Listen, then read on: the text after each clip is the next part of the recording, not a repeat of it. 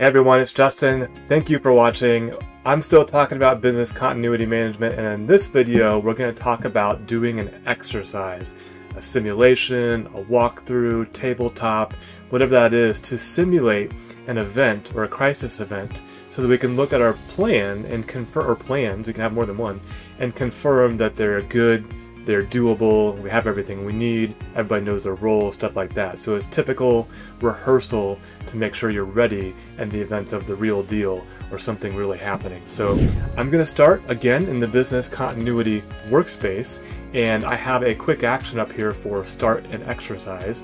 We'll do the report a crisis event in a future video, but when we start an exercise, we get to give it a name.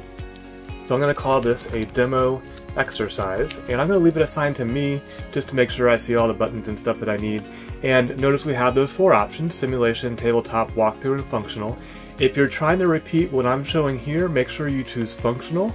On the following screens, it may show or hide different things depending on the type of exercise you see here. You can check the ServiceNow documentation if you're curious what the differences are. I'm going to pick a date for this to start, and it will be on today, the 9th. You won't see this on the 9th, but I am recording it on the 9th of August of 2022. And I'll just go ahead and put the demo for the world to confirm our plans are sufficient, and we're going to make sure our plans actually work. So go ahead and submit that, and it brings me to the event or exercise event screen where I got a couple of things going on. First of all, for the event itself, it took basically everything I did and put it over here on the left hand side, adding a state here. So when we talk states for an event, we're going to go through a couple of things. One, we're going to start the event, and then once we start the event, we're going to submit it for approval afterwards. And what we're submitting for approval, if you look down here on the right hand or left hand side, actually it's not even showing up yet, it'll be the results. So we're going to specify some result approvers, and I'm going to use them myself again. We're going to set some plan approvers, use myself again. And when we submit this event after we've started it, done our exercise, our walkthrough, it's going to be submitted for somebody to review and approve and confirm, yeah, that was a good exercise, everything's good.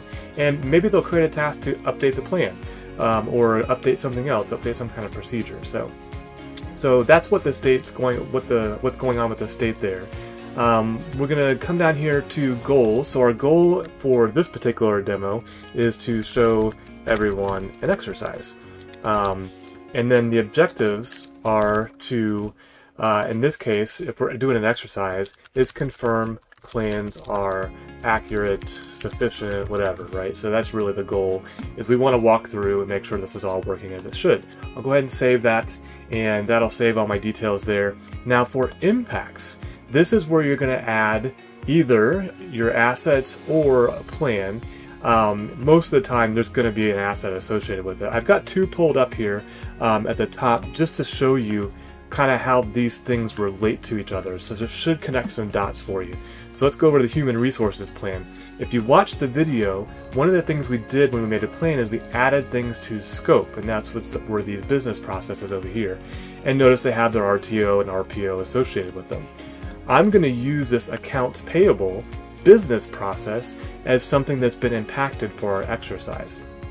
Now, if you did watch the video, you know that I actually made my own continuity plan and did the same thing. I have the business process accounts payable. So when I add this particular asset to my exercise, I'm going to use this Add Assets button right here. When I do this, it is going to ask me for the type of thing that was impacted, right? So you can see here, we've got some CSDM type groupings. I'm going to choose business processes and click next, and then we're going to select accounts payable, right? Accounts payable was the one that you just saw was in both of those plans. And here's where the magic happens. Once I add that asset to this event, and this will apply to an exercise or an event. I said event, I meant exercise. If I add plans to it now, I can say show me the plans for that asset, pick the asset that I'm talking about, because there could be more than one. I'll click on next, and notice I have two plans, the ones I just showed you, the demo continuity plan and the HR business continuity plan. I'm going to select both of them, and that means you can have more than one plan associated with a particular asset. So if I come in here and see, now I've got the human resources, business continuity, and the demo continuity, and they're both pending. Haven't been recovered yet. So I'm going to save this. We've done all our planning, and I'm going to start the event. So the event is happening. We're doing our exercise, whether that's a walkthrough, a simulation, tabletop exercise even. If I go over to event tasks, notice I've got my plan for demo continuity and all the tasks that were associated with it. For any of these plans, when they're sitting in this event task, I can go ahead and add ad hoc tasks. So if it's just something unique to that particular event, or you thought of something, it could be a potential to update the plan. ServiceNow gives you the ability to add something ad hoc that you need to do on the fly, and it gives you all the fields you'd expect to add there, right? So you're not stuck with just the tasks that were in your plan. If I switch to Human Resources Business Continuity Plan, it's pretty much the same task because I copied that, but I had one extra one here for demo task. So that wasn't in the demo continuity plan. You'll see it disappears. So extra task there, and these are going to combine into a view of our exercise of all the tasks that need to be done. So I've got all of them in order, what the state is, impacted, who it's assigned to. You can go in and change these assignments, and then we can work with these tasks as we move through the exercise and simulate what it would be like to complete the initial damage assessment, identify the appropriate loss scenario, and recovery strategy, for example. And notice this particular task has all kinds of things associated with it for that particular event.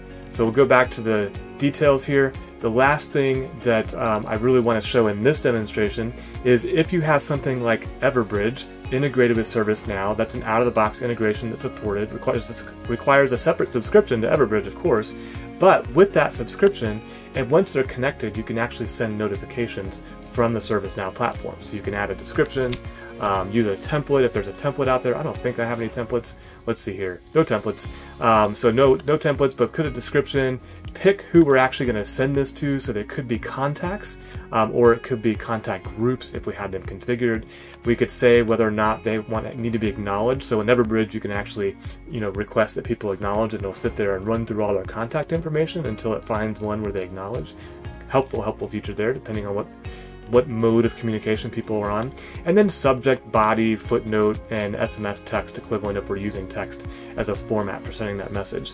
Once we're done, we can save it or we can send it, as you see there up at the top above my head, and simulate the actual exercise for this particular event that's impacting the accounts payable department and the two plans we have in place for that accounts payable department.